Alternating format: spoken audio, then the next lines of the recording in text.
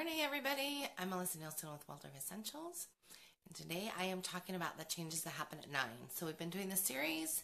We did the changes that happen at 3, changes that happen at 6. Today we're going to talk about the changes that happen at 9. These are probably the changes that you hear about the most in the Waldorf world. You hear about the 6-year-old change too, 6, 7 change, but often it's the 9-year-old change that gets the most because it really is the one that tends to stop us in our tracks the most as parents.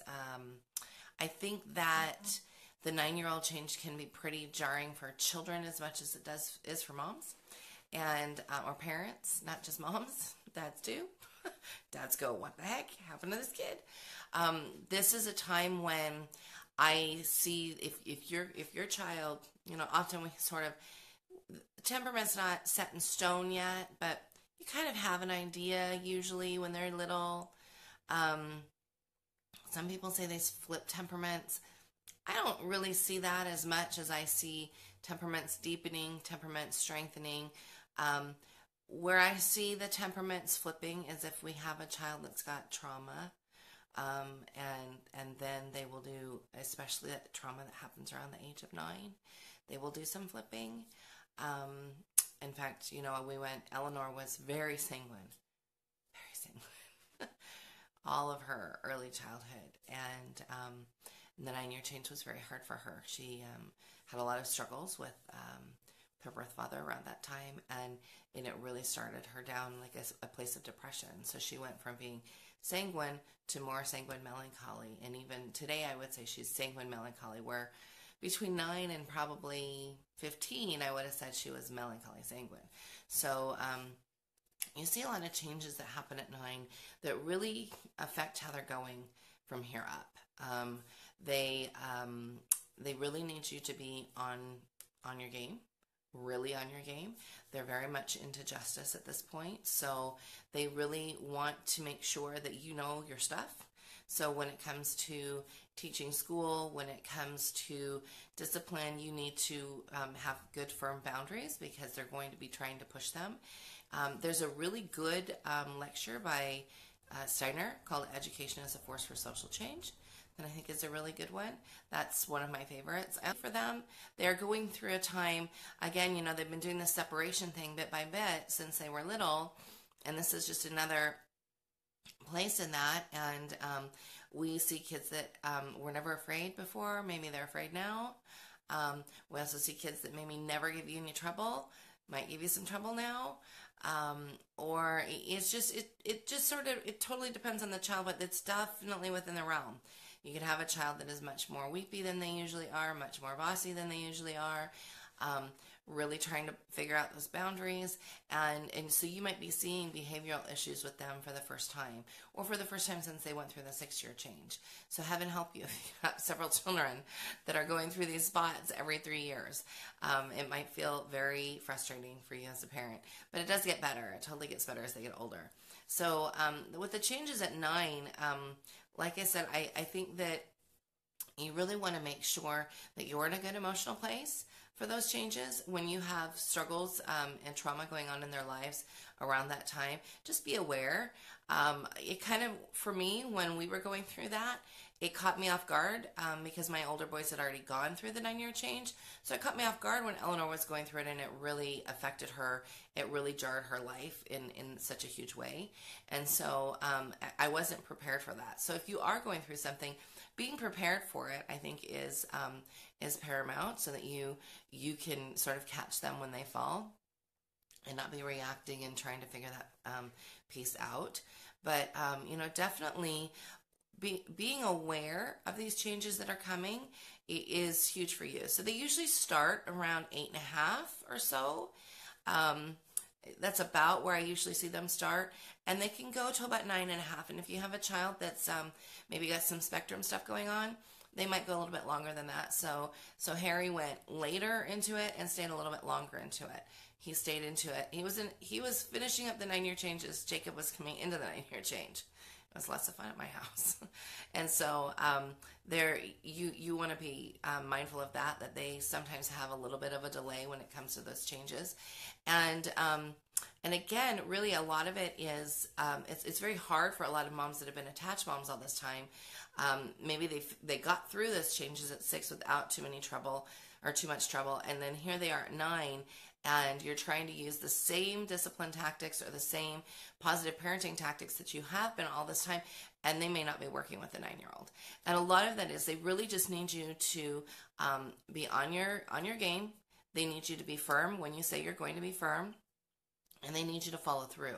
And if you don't follow through, they will absolutely be on you about the fact that you didn't follow through, which can, I know, be very frustrating as a parent. But really, I want you to be sort of having that peace in mind that you really need to be working, if you're not already, working on your follow through. They will, because they're like I said, they're looking for justice. They're really looking for, they're not looking for opportunities for you to fail, but they're seeing this person that in their eyes used to be perfect and all of a sudden you're not. And that's not because of anything you've done. That's just because their eyes are getting more and more open. Remember, we said at 6 they were leaving Eden, and it's like their eyes are getting more and more open the more they leave, the more they step away. So you may have a 9-year-old that is like intensely independent, wanting to spend more time away from you, and then at the same time, the same day, can't stop hugging you, or really still wants to hold your hand, or all of those things that that you might see from a child that seems secure but not insecure, but not secure, and then it's sort of back and forth and back and forth. You definitely see that the changes that happen at 9. You might start to see some of the trickster energy that comes around age 10. Later in the 9th year, Sam is like super chill child. I think we could count we don't need all of our fingers on one hand to count his tantrums. But he went through the 9-year change. That wasn't a big deal. But you could totally see the trickster energy. It was like the wheels were turning when he was getting close to 10. And he's going to be 11 on Wednesday, and which is kind of mind-blowing for me. But that energy within him is ramping up even more. So, and we'll talk about the changes at 12 next week. But these changes at 9 are pretty significant changes. And, you do need to sort of pay attention to the changes that might be happening in their temperament. Like I said, I don't see them make a complete flip like some people say. That's from my personal experience and from watching very many other children. I don't see them make a flip like that. But what I do see is that what you already had in mind might get seeded, or if you didn't have anything in mind and you kind of couldn't figure that out, then you might start to see it kind of anchor in, and it does affect them, as they're moving forward. And so now's the time to really help them understand themselves. And if you've got some girls that might be developing, which is really scary. Their kids are developing so much earlier today than they were when I was a kid. And so, and when we were younger, all of us, I think that, I sort of just made myself sound like I was 400, but it does sort of seem crazy how fast people are developing now. And a lot of us are, being more mindful of that. A lot of us are feeding our children better than we were fed. We're, being careful about what goes into their body and what they're drinking and all of those things. And so those changes tend to happen less among parents that are really understanding nutrition, but they're still there. And so, be mindful of those. When Ellie was really sick when she was 9, she had, like, it was major sickness. She had one period, and then she didn't have any more until she was like 11 or 12. And so that was like, I was freaked out. Oh my gosh. But so be mindful of those things, and just sort of be aware that that if you haven't had, you don't want to have that talk necessarily, because I think that in a lot of cases 9 is still too early.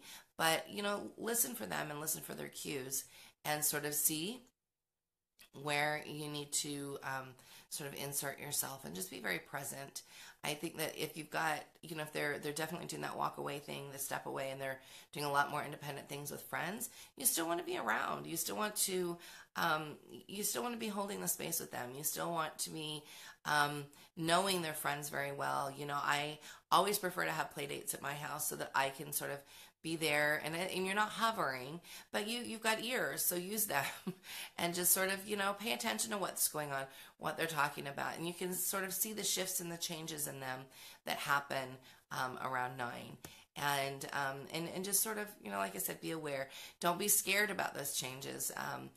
Definitely, if this is your oldest child, you might be freaking out a little bit. I can remember when I was there. But there's so much beauty that comes from these changes. And even though it can be a very tumultuous time, it can also be a very beautiful time. If you can help them understand, hey, I know that's really hard for you right now. Now, I don't sit down and I don't explain to them, you're going through the 9-year change. Let's talk about this. I don't explain anything like that. Not at all. But I definitely make them, because I'm aware and I'm seeing that they're struggling, I make them aware that I'm here and I'm present and I'm available.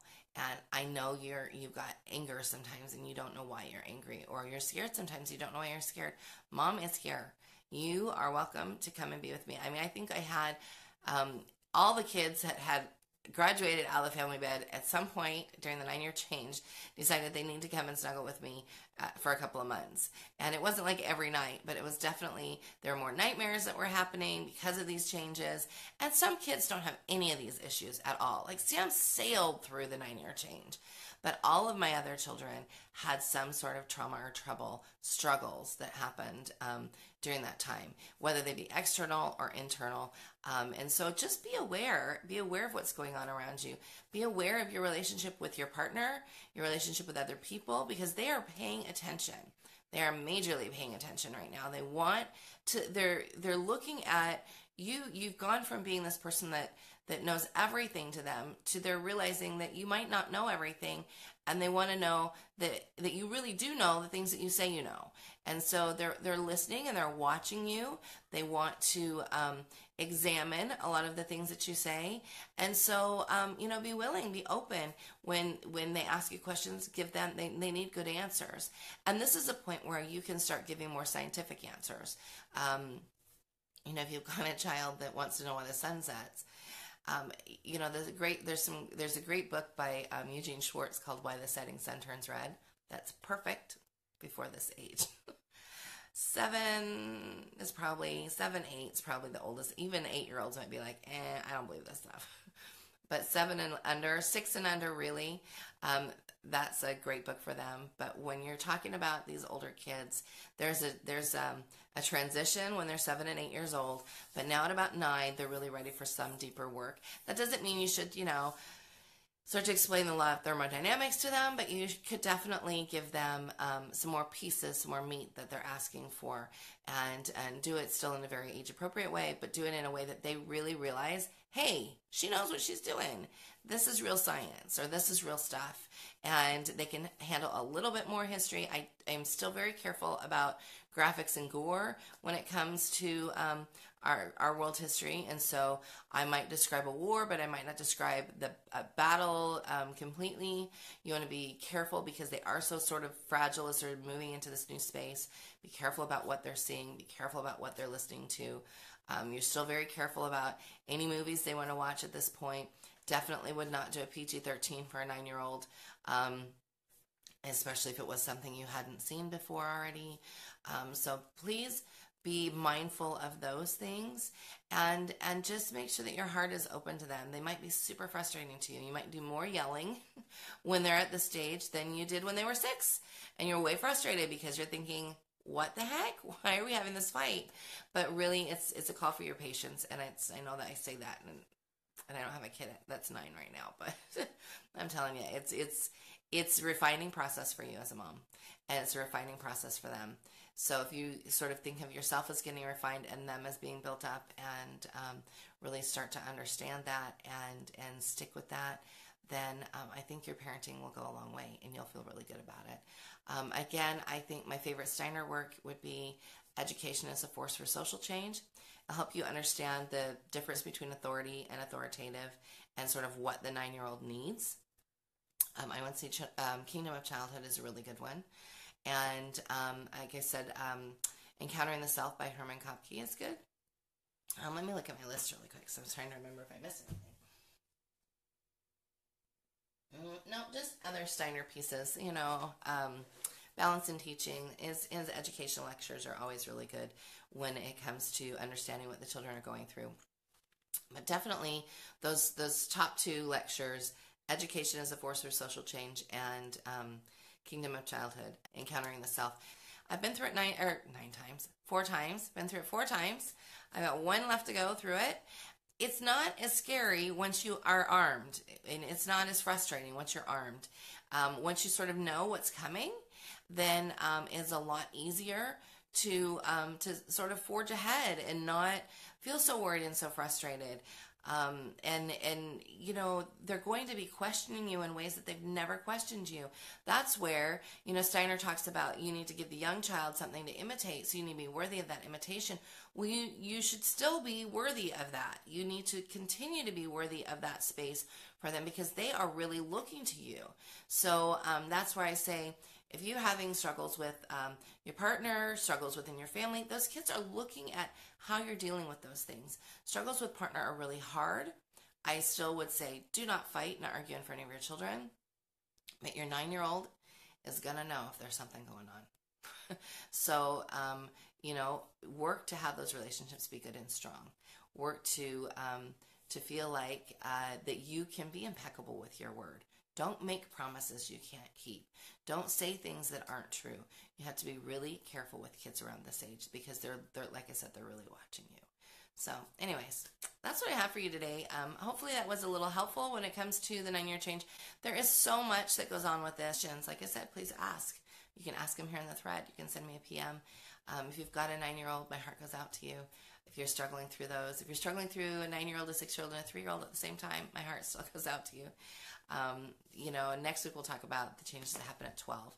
They're a little different and a little more empowering, not so much sadness generally, but 12 and 15 and 18 are next. So hope you have a good day and a good week. Bye now.